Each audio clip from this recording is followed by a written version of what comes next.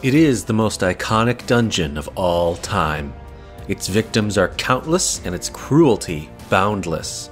Construction is well underway, and now it is only a matter of time until Asirak's influence is released upon my basement.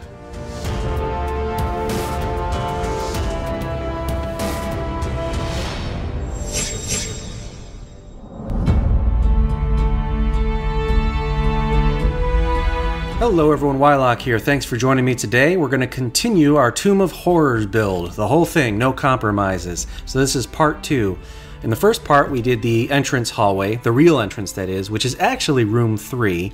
Today we're going to step back, take care of some odds and ends, some house cleaning, before we move on to the dungeon proper. Now, in the first episode, I was referring and reading out of the original, actually it's the facsimile of the original, but the original dungeon. I'm going to switch to referring to the 5th edition version from Tales of the Yawning Portal. Honestly, I don't think this matters structurally at all. Some of the mechanics are tweaked, but whatever. At least when I do cutaways like this, you'll be looking at something other than black and white text. And where appropriate, I will still pull in artwork from the original module because it's just so charming. And remember that our sponsor is Heroes Horde for you 3D printers out there. Excellent selection, including all TrueTiles lines.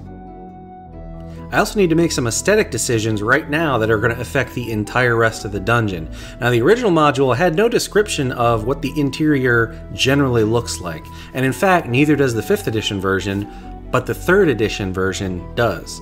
It talks about how, generally, unless otherwise noted, everything is of smooth granite, and doors are oak banded with iron. Let's talk doors. So there's doors throughout the dungeon, and as I go through, I'm not going to say how to build a door in every single episode. I'll do it once right now, and then I can just refer back to part 2 when I drop doors in future episodes.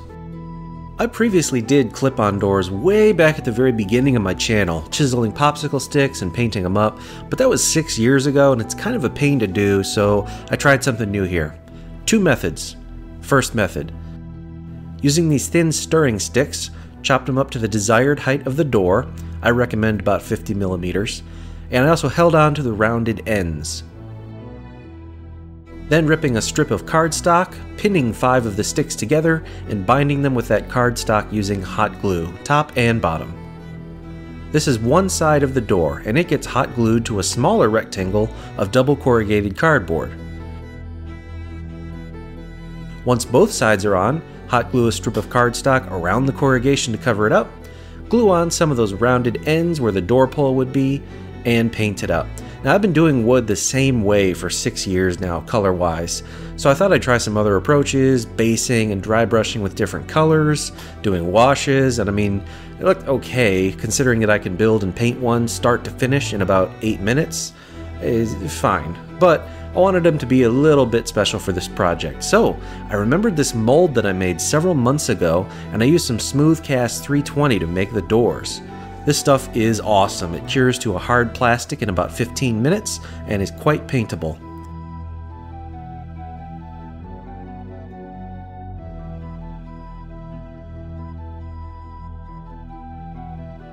After that, same approach really. Hot glued them to the center stock, covered up the corrugation. Now I got a nice 1/2-inch cavity at the bottom, which is what will grab onto the walls. Painted that up, and maybe it's not exactly what you'd call banded with iron, but whatever. I have wood and iron present, and they look good enough. So unless otherwise noted, all doors in the dungeon will look like this.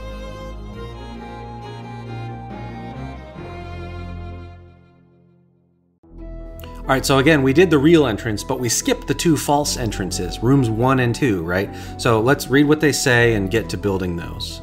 The corridor before you is made of plain stone, roughly worked, and it is dark and full of cobwebs. The ceiling overhead is obscured by hanging strands of webbing. Also, information for the DM only, there is a collapsing ceiling trap, along with a pair of oaken doors at the end of the passageway, which are fake, and will activate that trap. Alright, so this room already is an exception to the aesthetic that is going to be the norm. Worked stone, mortared, so I'm going to keep that in mind. And I also think I want something to represent the falling rubble in the event that the ceiling does collapse and the trap is triggered. By the way, if you're brand new to me, I do use a 1 1/4 inch grid. It was the very first episode I ever made on this channel, making the case for it. It's a terrible video, it's really old, I didn't know what I was doing, but if you can suffer through it, you'll see why 1 1/4 inch grid is superior. And it is what I'm using for this entire build. Room 1 is 20 by 30 feet, so on a 1 1/4 inch grid, the total tile size needs to be 5 by 7.5. So I cut out what I call the tile foundation from chipboard. This is graphics medium chipboard. It's the stuff you find at the back of a legal pad, but I love it. I buy it in bulk and you can too. There's links in the video description below. The walls, as always, are 3/4 inch high, so chipboard strips to start, and then some cheap white foam board. Peeled the paper from one side and textured it up. For speed, I chose to just use this texture rolling pin, again the same one I used in part 1, and then glued that to the chipboard, which in turn gets hot glued to the tile foundation.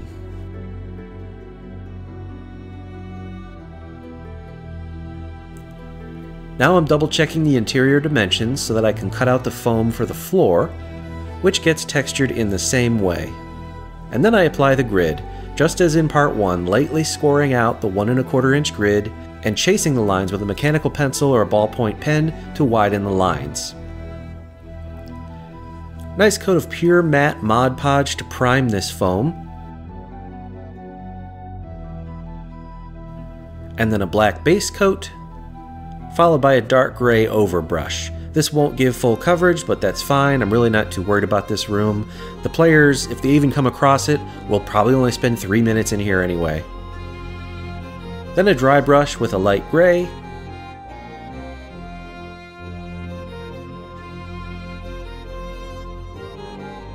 and a subtle dry brush with white.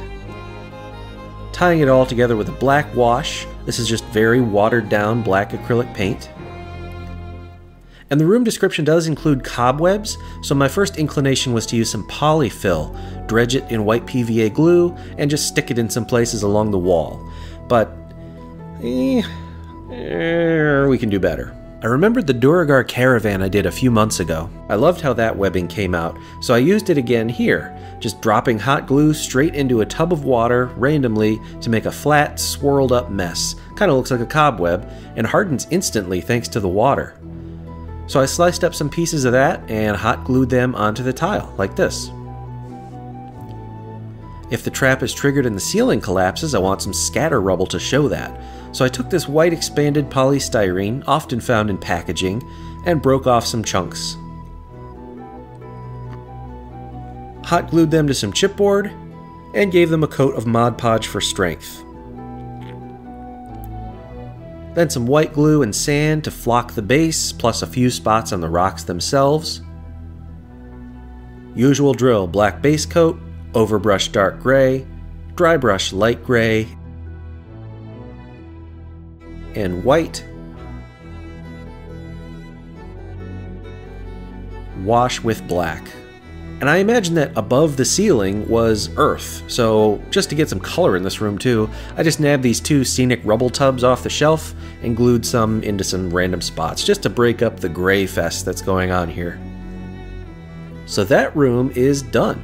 I just used 2 of the clip-on doors to show the false double doors. The webs look neat.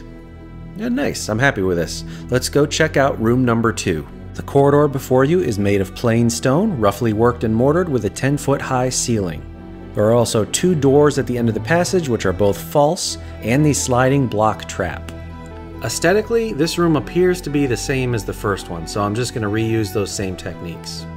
Construction here is identical to room 1, except that it's a longer room. Easy.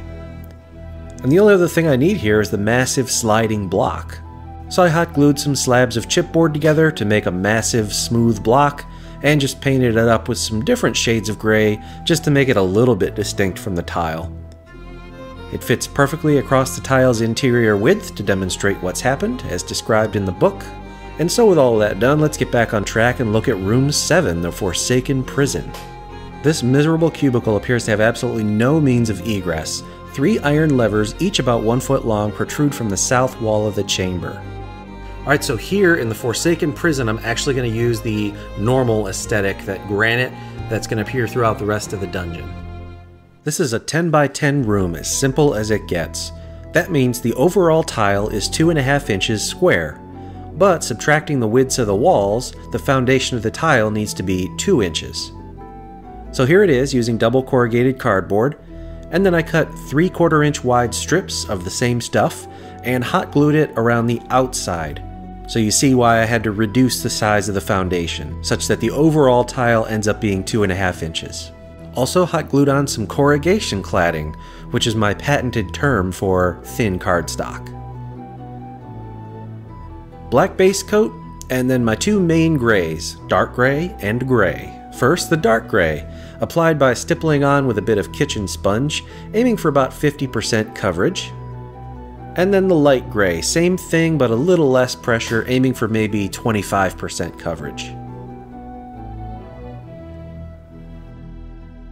The spaces themselves are 1 1/8 inch squares. This is so that we have a small gap in between the spaces. However, whenever a space is up against a wall, you need to chop away a little bit, and in this case we have 4 corner spaces, so all of them get trimmed down in both directions. Then I round off the corners, put a random chip in one of them, paint them up, and hot glue them in. For the levers in the wall, I'll make a clip-on feature. Start with a clip-on blank. Whenever I say clip-on blank, it simply means make a sandwich of 2 slabs of chipboard around double corrugated cardboard, and then cover the corrugation. So much like we did with the door a few minutes ago. For the levers, I punched holes, injected with hot glue, and stuck in some toothpicks. Easy enough. So that's room 7, and I ended up painting the levers with a copper color because the gunmetal was getting lost among all of that gray. Whatever.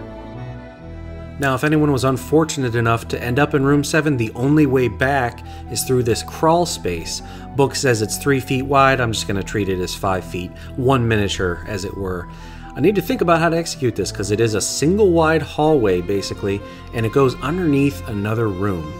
I decided to do this straight 2D on chipboard, so I measured out my 1 1/4 inch grid and drew out the path per the map. It's long, so I did it over 2 pieces. At first I thought I would try an earthen sort of tunnel, like it had been dug out. At least it would give some color variety, but it didn't turn out very good. And besides, this is an engineered crawl space, so it should probably be stone. So I re-blacked it and started over. Solid dark gray. And then I made a stamp. This is an old DM Scotty trick. So this is foam board, peeled the paper from one side, carved in my pattern, including the grid, and hot glued it to some double corrugated for strength. Then I put a healthy coat of a light gray on there and quickly stamped it out. So that did the trick, and in fact, this looks kind of cool, almost like a cel-shaded style. I don't know, I'm going to keep this on my notepad to explore it in a different project, but this effect ended up really interesting looking. So anyway, I drew on the path of the tunnel and blacked out the exterior. As expected, these are pretty warped due to all that paint, and the answer is simple, butter the back. So I painted it black on the other side, and about 2 to 3 hours later, voila, perfectly flat. I like this, it's something different, makes it stand out amongst all the other gray of the dungeon. Next up, we'll knock out this little hallway that connects the entrance to room 8. Technique here is identical to what we did for room 7. So this is 10 by 20, which means the tile is 2.5 by 5 inches. Reducing for wall space, I made it 2 by 4 3/4. It's assembled and painted up in the same way, and the idea is that the end without a wall connects to the door from room 3, and the wall at the far end provides the door for the players to encounter that's going to take them to room 8. What appeared to be a statue an instant ago comes to life before your eyes. The creature flaps its wings and stares at you. Alright, now room-wise, there doesn't appear to be anything special about this. It's just a room, the gargoyle is the feature, so it should be pretty easy to do. This room is 20 by 30 with a short 10-foot corridor to the east. Because that door already exists on the small hallway we built earlier, I'm going to have no wall there. The construction technique is identical to that for room 7 that we did a few minutes ago, using double corrugated cardboard and hot gluing walls to the side of the foundation, and reducing the foundation based on where the walls are going to be to make sure we preserve the underlying grid. For the spaces, I did reach a point where I thought to myself, Why am I doing it this way? Is there a way to do this en masse? I mean, that's going to become important, especially when I get to room 25 later on. Oh god, so many freaking squares. So instead I glued them on raw and tried to paint them in place. And it went almost perfectly. The only downside is that the space edges are hard to get to, and you can see some of them still have some raw spots poking through. So maybe going forward I still have to base them in black one by hand, but then I can do all the sponging with them installed on the tile. Still a huge time savings. As for the gargoyle itself, it is a mutated gargoyle, a modified version of the standard stat block from the monster manual, but honestly these are supposed to be high-level characters, so I'm going to make a large 2-inch based miniature instead of a medium 1-inch one. Whatever. So I look at my leftover Warhammer bits. I found this old pewter body. It had been thrown in with a used army that I bought some time ago, and I have a bunch of other leftover Tyranid bits, so I just used those and cobbled together this creature. Superglue accelerant is a must. Instant, extremely strong bond. For the wings, I used plastic-coated paper clips as an armature, cardstock for the skin, and just hot glued that on, and then lined it with hot glue to strengthen everything up and add some ribs, also some leftover spikes from a trigon at the points. Outside for spray primer, and then a base coat with a gray. I was thinking this gargoyle is either going to have a green or purple undertone, and then I remembered how when I painted Demogorgon a couple weeks ago, I really like how that purple stone came out, so I'm going to go with what I know. Army Painter purple wash, all over it, give it an hour to dry, and it's still not quite there, so I lightly dry brushed with some light gray, and then hit it with a black wash, Army Painter dark tone. This gave me the result I was looking for. It is a stone gargoyle, but with hints and undertones of purple. So that was a fun little kit bash. It looks okay for 15 minutes of work. It was the most fun 15 minutes I had making this video. So we're gonna linger on it for a little bit, just cuz.